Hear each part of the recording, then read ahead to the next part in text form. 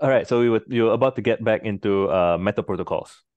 Yes, and I'm just noticing. So let's put two pieces on the table. Okay.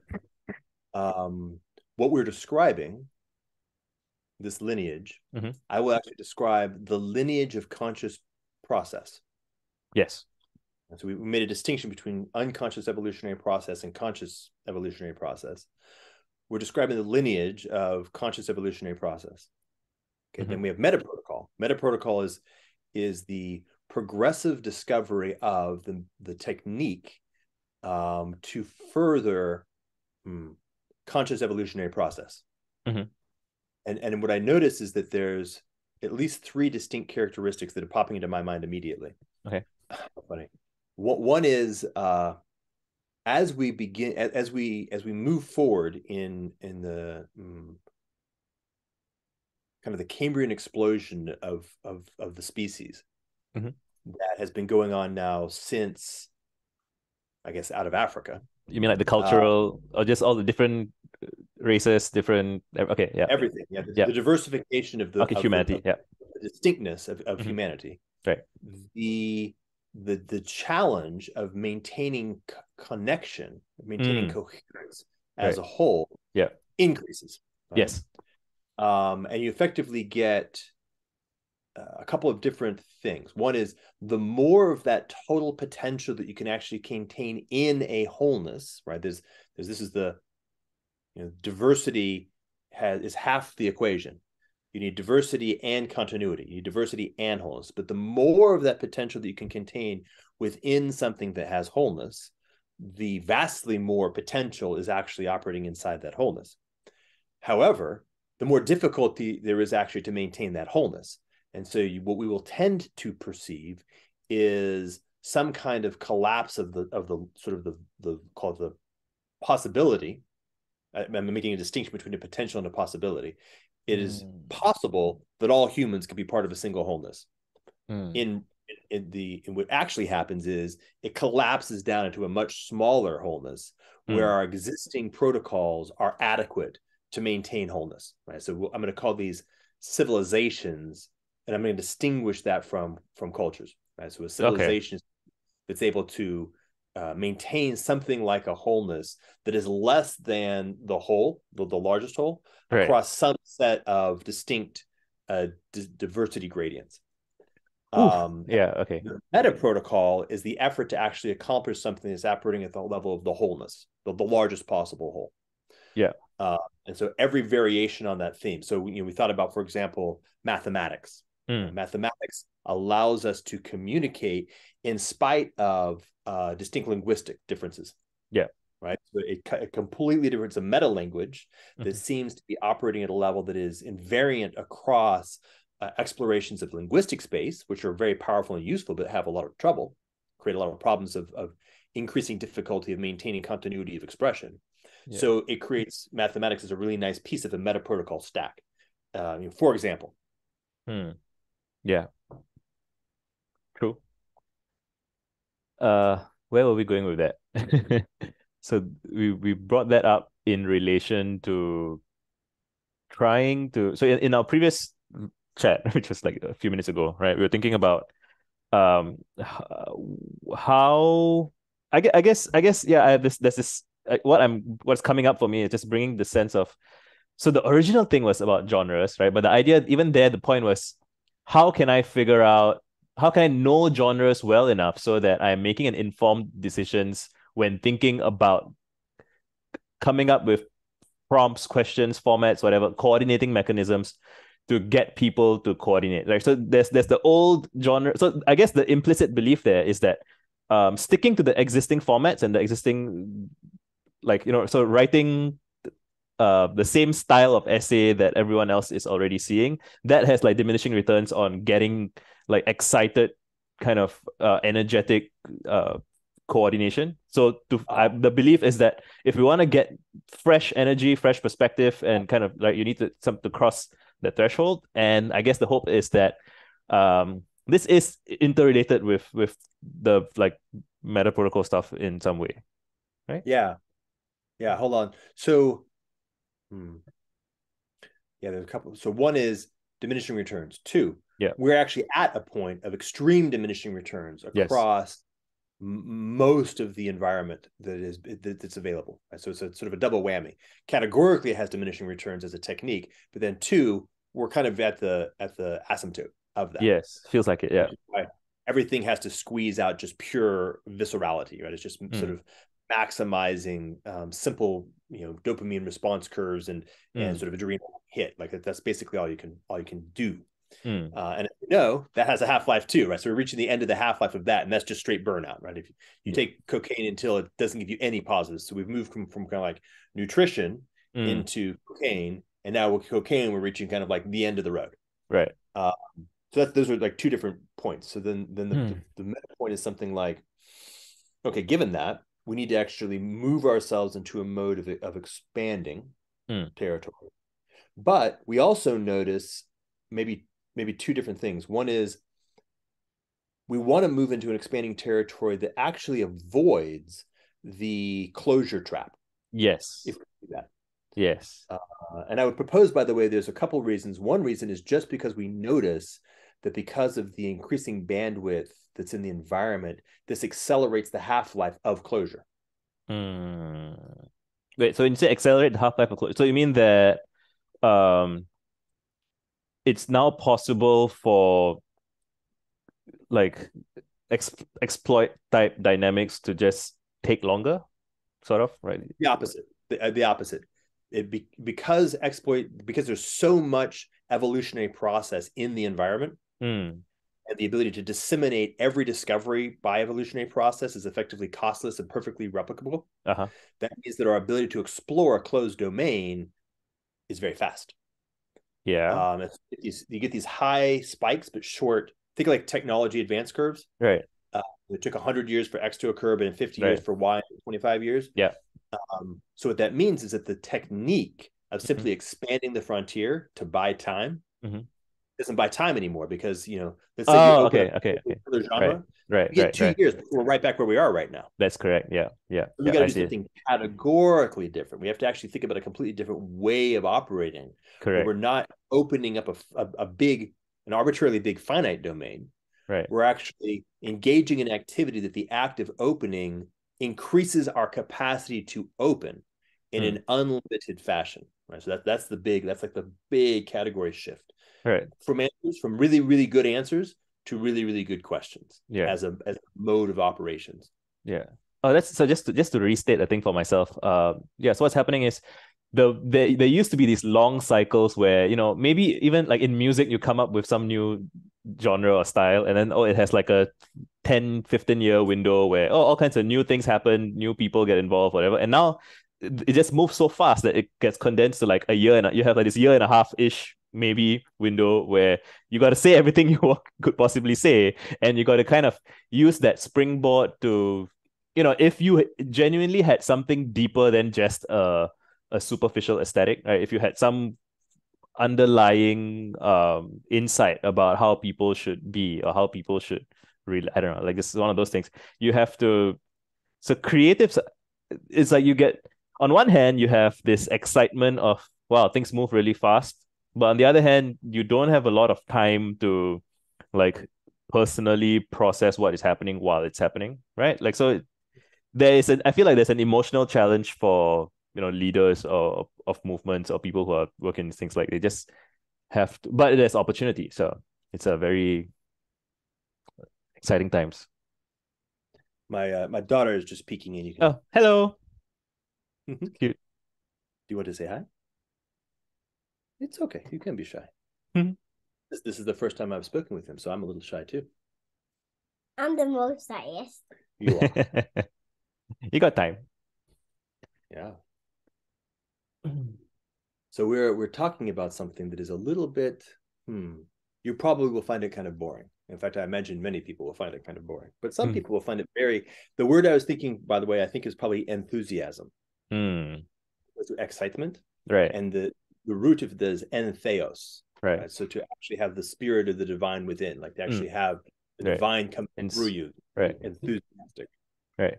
And even inspired, right? Like the phrase now comes to mean, I guess it's been like cliched and made superficial. But the root of it is to be with spirit. Like, so maybe you would say spiritedness, right? Just to be driven. Yes, in fact, I would point out that one of the things that I've definitely discovered over the past 5 years is, funny. Mm-hmm. It's almost like lineage recovery. And I'll also, this Oh, is in a very strong way. yeah. There's some kind of adversarial function. Mm-hmm. I don't necessarily know if it's a conscious adversarial function. It could just be entropy. Right. But it has the characteristic of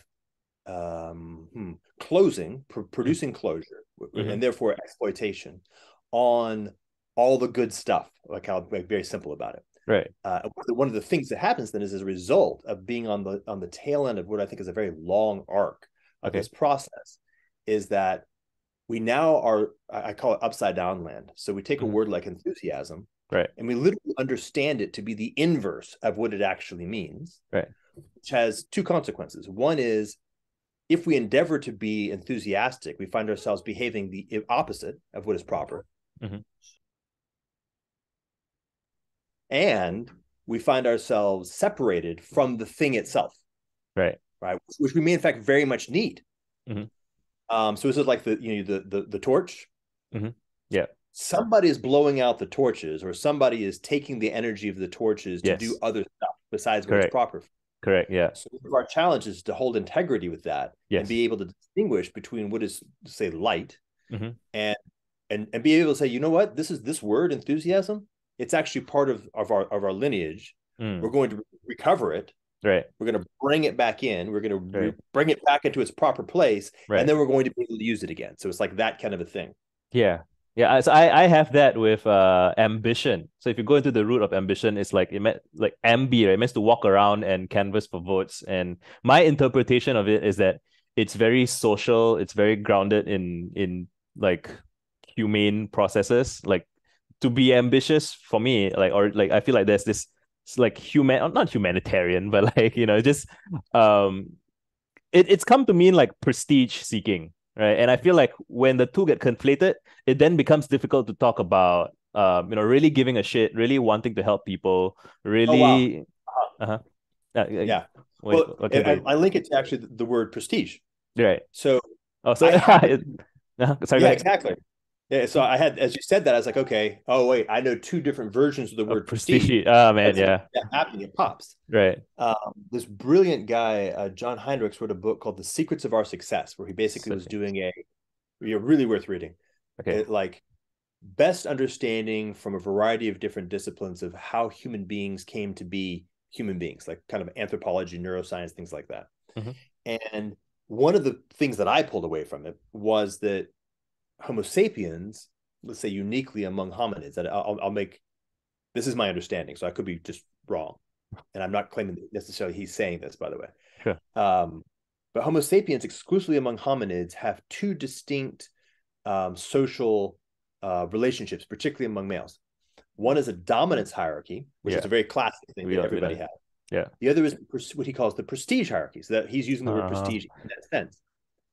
And the idea of the prestige hierarchy is a relationship where there is in fact an actual hierarchy in competence. Let's say, for example, one individual knows how to chip flint into sharp arrows. Yeah. And one individual is young and doesn't know how. Right. So there's an actual gradient in competence. Yeah. Which is properly discerned. Right. So it is a real gradient in real competence. Right. And the underlying dynamics of the deeper dominance hierarchy, which would tend to prevent learning from happening, doesn't take place. Instead, there's a learning relationship that occurs, which is to say the more wise elder teaches the younger this new technique. Right. Now, think about that in terms of game theory. Game theoretically, this reduces the local advantage of the older, the elder. The elder had a unique competence, which is now being distributed to others, which in many ways could be competitors. Correct. But it does so in a fashion which increases the fitness of the larger group. Yeah. So to the degree to which hominids, humans, are able to operate where the fitness of the whole group actually does produce a higher fitness for the individuals in the group, right? So I'm actually recapitulating group theory in a particular fashion. You have this new possibility, prestige, that emerges. And of course, prestige only really emerges, wow, this is pretty intense, in the milieu of what we were just talking about with regard to that lineage of the passing of the torch, right? There's a whole, if there's not new stuff to be learned that actually is significant in value, then prestige doesn't have any point. Right. But if me learning something and then handing it off to you, and you saving you the effort of having to learn it the first time, so you can then go on and learn better stuff that you hand off to the next generation, that creates a very different fitness function for everybody who's part of that lineage. Prestige. So ambition, prestige. They map very nice. Think about it. Okay, now ambition is the open field of exploring what's available within your actual social environment, tuning into prestige in the positive sense, which creates the highest allocation of attentional resources and learning gradients, which is the richest field for the actual population. So there you go. That's so good. So I didn't even consider that. So like I have been operating with when I say prestige, I mean really the illusion of what you're describing, right? So it's like the pretense, the kind of mistaking the menu for the meal, or like, you know, the epaulettes, or, you know, whatever kind of falsified signals you can do to try and extract without contributing. Man, I'm, as you were saying the stuff about like the prestige economy, did you say economy? I might have completed that in my head, but like, I'm thinking of Pericles from. I didn't say that. You said it, and it's good. So I have this phrase. So I've a bunch of thinking about status economies, and like, so the concept of a prestige economy comes very naturally. This idea of, okay, like, what is a good king or a good like authority figure that is, you know, kind of respected and admired? So this is like, and king here is like any kind of leader, right? It's like this archetypal kind of thing. And here's my current kind of thesis. Like, a good king is kind of a custodian of the honor economy or the prestige economy of his people. So and in the past it would just so have happened that he's also at the top of the dominance hierarchy. But like, you know, once there, whether or not you're a good king depends on how you kind of run the prestige economy, the status economy. And part of how you do that is that, you know, so it's like the crown is a theater prop basically, and everyone is kind of directing their attention at you, and your job as the king is to really keep the status, honor, prestige economy flowing as beautifully as possible. And the tragic outcomes is when the king is like selfish and needy, and he wants to be adored, and he demands that everyone, you know, kind of like prostrate before him and say, oh, I'm so great. But the good king, right, is the one who receives it as almost like a servant custodian, and it's like, okay, I'm here to redirect this to, you know, let's honor this soldier for his sacrifices, let's honor this poet for her contribution. And so nice by being that, exactly, right. And the tragic thing, and so when I was reading about if you read Pericles' funeral oration, which is like 2,400 years old, like BC time, right? It's striking how like every paragraph is just abundance mindset. It's very, you know, we are willing to share with, you know, let people from foreign lands come and visit our city and see all of how we do things. Like, they can try to copy us, but they won't succeed, because what makes us great is not any specific material, but like our high, like, so I'm translating, but it's like our high trust, you know, our trust in each other, our willingness to pursue excellence, you know, our willingness to rest. And it's just so striking that when you contrast with like, there's very few political messages have that same level. The closest I would say is actually I've seen is Lincoln's Gettysburg Address, which is the same kind of, you know, like, we are here to consecrate. First of all, you honor your ancestors, your lineage, right? Like, those are the, like, because that contextualizes for everybody else what you're about, and it's just sets the frame, right? And then we're like, okay, we are gonna continue their work basically, and we're gonna honor the people who are continuing the work, and even just having a good leader set that for everyone else as a kind of shelling point frame of reference. Like, let's just all think about this and let's just all go that way. It's so simple, but it happens so rarely, and I'm always like, you know, we could all be doing this in our own respective domains. And I try to do it on kind of do a version of it on like Twitter, even like just looking for people who write like interesting book reviews or nerd post. I call it nerd posting, and just like celebrating that. Like so you accumulate some amount of status from having followers or whatever, but you redirect that to whoever the new guy is that is doing interesting work. And then that sets the cultural norm that hopefully brings in more and more people. Yeah, hold on. So whatever's interesting to you. Or whatever's yeah, coming I up. mean, the hard part is so many. So what I would put it is almost like, yeah, here's what I'll do. I'll take the notion of king, which by the way, I completely agree. Mhm. And I actually have had conversations with the Hawaiians, Ooh. the Hawaiians, Mm. not who moved to Hawaii, but people who are from Hawaii. And this is their story as well. Like it's not mysterious to people who actually lived this for real. That there's a notion. Again, I'll be saying this in my own way, so this is not your paraphrase. A given individual has a quantity of mana, which is to say a quantity of the fundamental potency of the universe that is expressed through them. And they have a kuleana, which is to say an aspect of the universe, which is their proper thing for responsibility. As it turns out, it's very nice that if you are able to perceive your kuleana properly, and you're able to express your mana properly, you have exactly the right potency to care for that which you're supposed to care for. But an elite, like an aristocrat, as you go kind of up the stack, they have responsibility for larger wholes. So the king of, let's say, a particular island would have responsibility for the whole island in all of its characteristics, right? So they'd have responsibility for the ecology, they had responsibility for the sacred economy, and they had responsibility for the prestige economy that makes up the wholeness of that particular location. Okay, so that's like chapter. That's yes. Okay, but now what I would do is I'm going to take it down to a very simple experience that I have had many times, which is my wife is really, really good at representing the whole with regard to a large of our family, with regard to a large number of things, and this is important. I'll give you an example. That's fun. I have to kind of laugh at it, which is like, from my point of view, this is an extraordinary capacity. I would imagine for wives, it's like, yeah, but whatever. Like, let's go with design, like designing the interior of the house. Okay.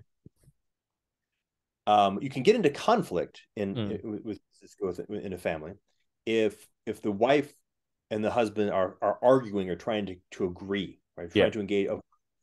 We'll also be talking about the difference between politics and politeia. Okay. So if we're engaging in politics in the household and we're trying to negotiate two isolated individuals into some kind of coordination, it's very difficult. That's not how it works in my household. In my household, she is the queen, which means that she takes responsibility for the whole. She does a better job of representing my own needs and values than I would do.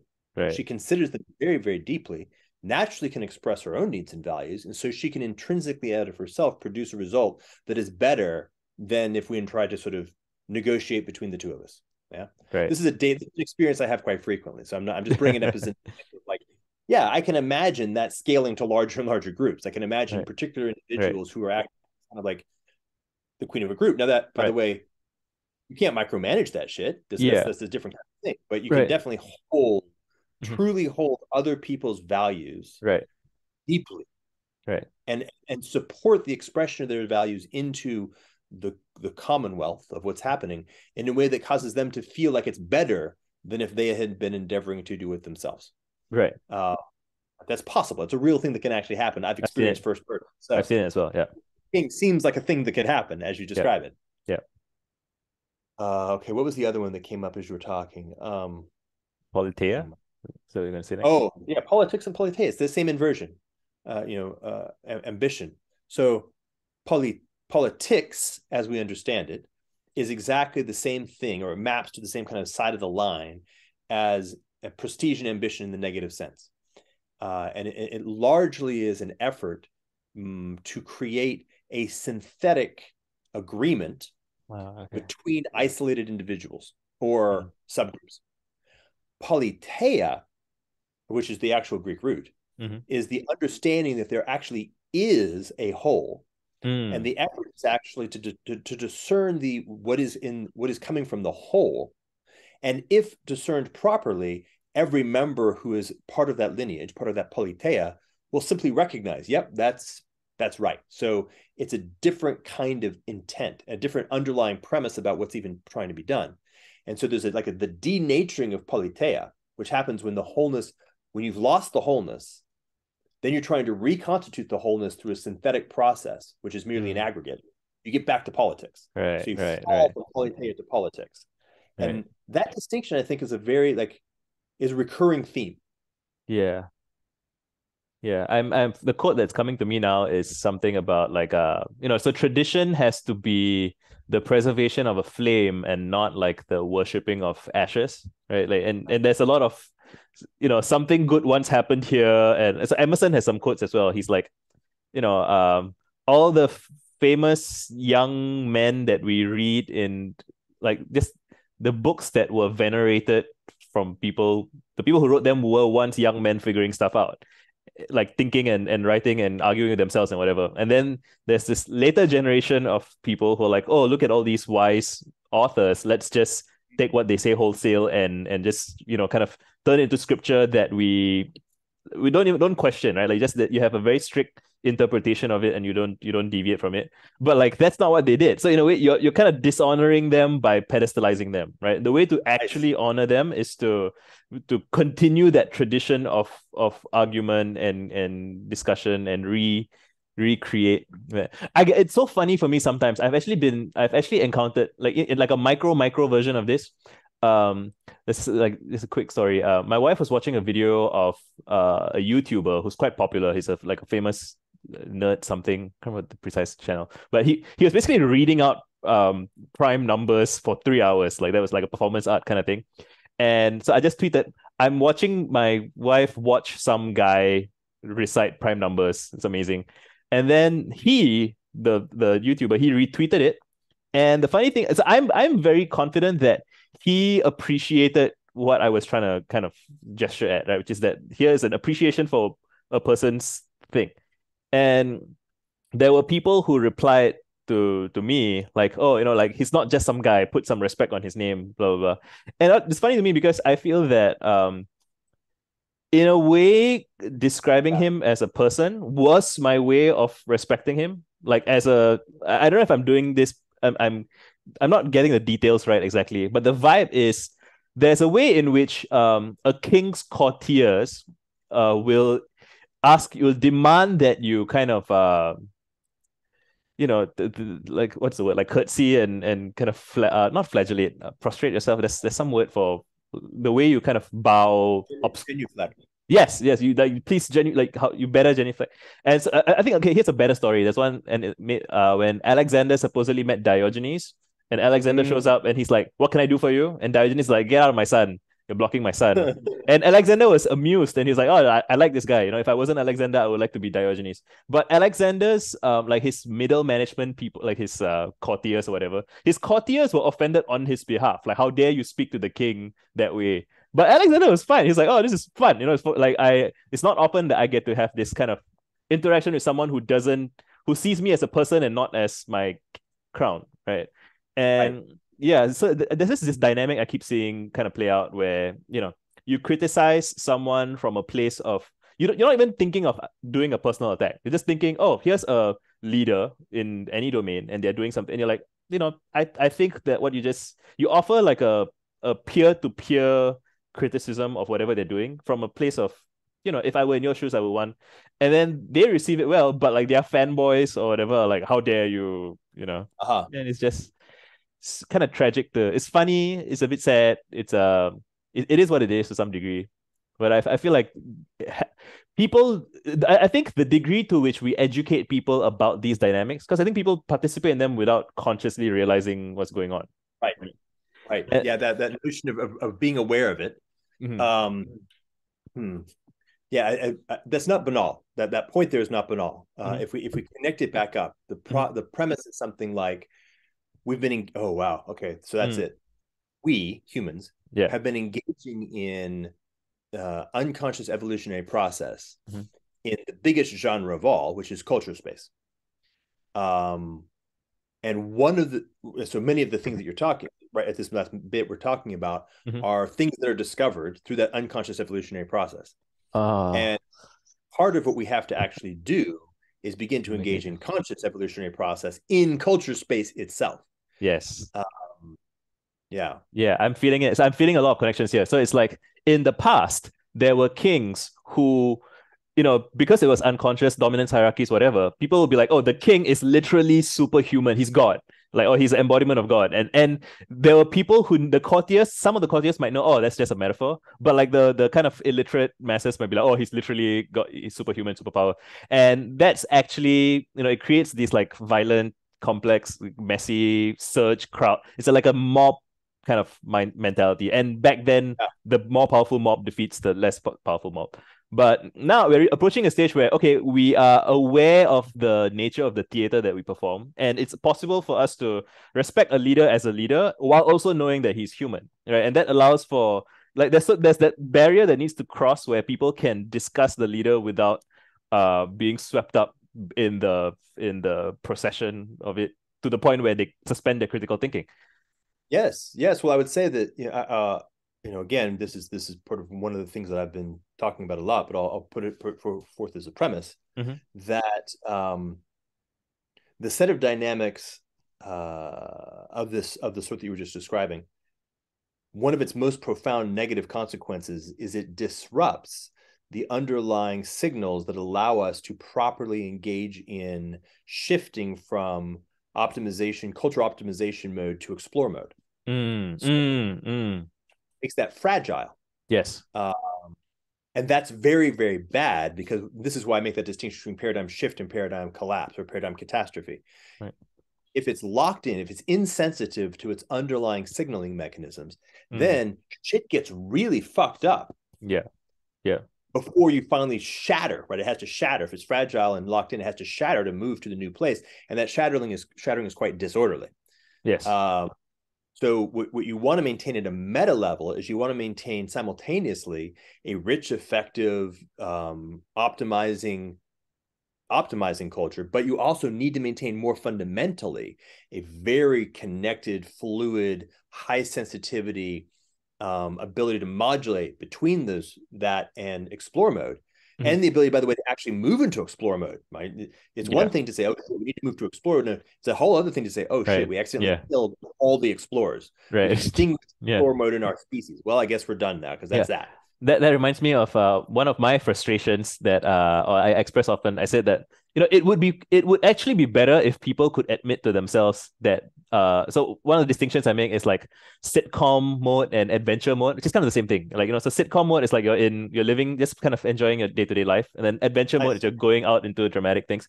The problem is that a lot of people don't admit to themselves that they're living in sitcom mode. And there's nothing wrong with living in sitcom mode, right? It has its place and whatever. But there's a lot of people who, the nature of their sitcom is they pretend that they're going on an adventure. And they use adventure language. And that fucks up adventurers who are like, hey, you want to go on an adventure? And the sitcom guy is like, yes. And he doesn't actually mean it. But like now, like the utility of utterances has been devalued because like you can't trust anyone when this. And so it's just... This is, by the way, exactly the distinction that I was trying to make when I wrote that essay on simulated thinking and thinking. Simulated thinking is simultaneously a particular style of thinking, but more importantly, one that takes itself as being the other thing. Right. So sitcom mode is not just that you're in sitcom, but also that you obligately falsely perceive sitcom as adventure. Yeah. That's a really tricky place. Right. It rhymes exactly with, like, oh, the problem with communication is the illusion that it has taken place, right? Or like, if we admitted what we don't understand, that's the excellent first step to getting towards understanding. But most people don't do that. Most people are like, oh, I think I understand. Yeah, I know what I'm talking about. Like, we have to begin with the premise of maybe we don't. And that's like Socratic innovation, right? Like 3,000 years ago, and we're still kind of getting around to learning it. Like acknowledging the limits of our knowledge. Yeah, this is the notion of how do you do it right? Something like vulnerability and expression. Yes. And again, in like a low trust environment where you, like, let's say you're living in like a USSR kind of shit, where like expressing doubt and uncertainty might get you killed or like thrown to whatever. So people semi-unconsciously, semi-culturally indoctrinated race to be safe, you have to pretend that you know what you're talking about, even when you don't. And then that just muddies up your everything. Yes, it muddies up everything. Well, what it Right. does is that notion of like the largest gradient hole, Mm, it reduces it down to a much smaller actual like right. a potential in the field. But it may be much smaller in potential, but it might actually be well optimized for a particular niche. So Right. this is the trick. Yeah. It's the short-term, long-term trade-off problem. Mm, If I'm in let's go with like the Bronze Age. mm, If I'm in a particular environment niche that say lasts 1,000 years, mhm.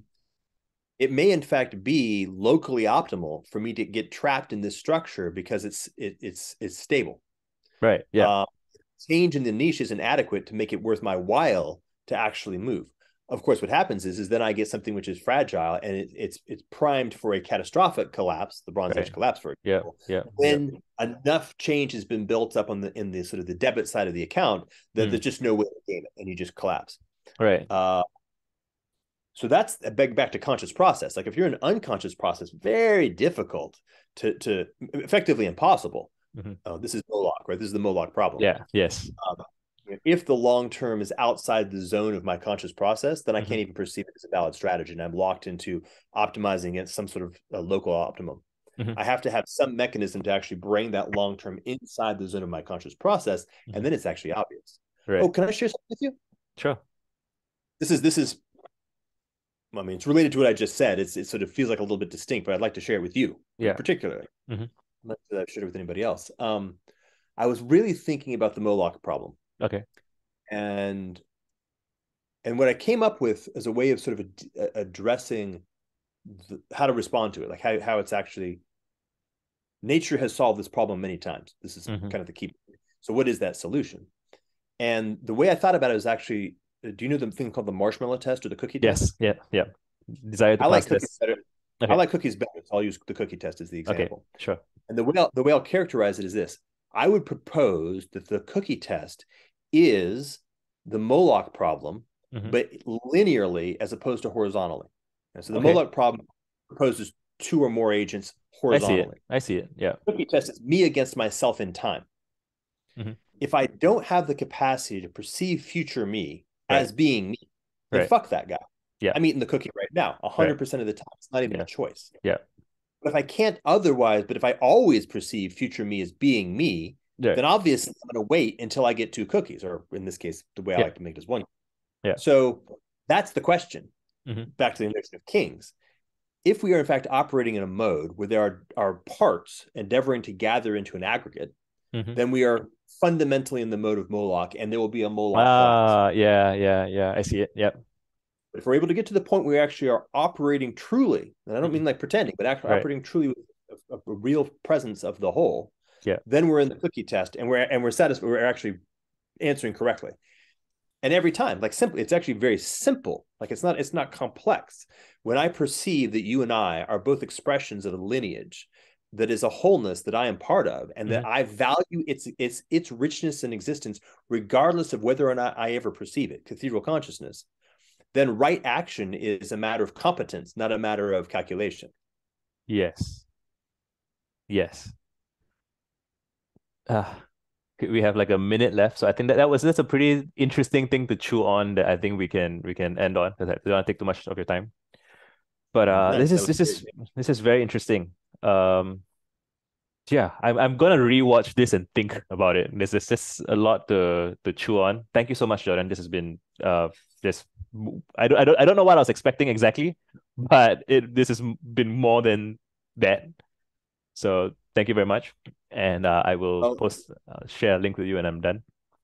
I appreciate being given the opportunity to talk with you. I mean, Thank honestly, you so I really much. do. Thank you so much. I'm sure we'll chat again at some point, and maybe I'll Yeah, come find you at some point. a good prompt will come along. Yes, it will. It will. All right. Okay. See you. Take care. Yeah. Goodbye.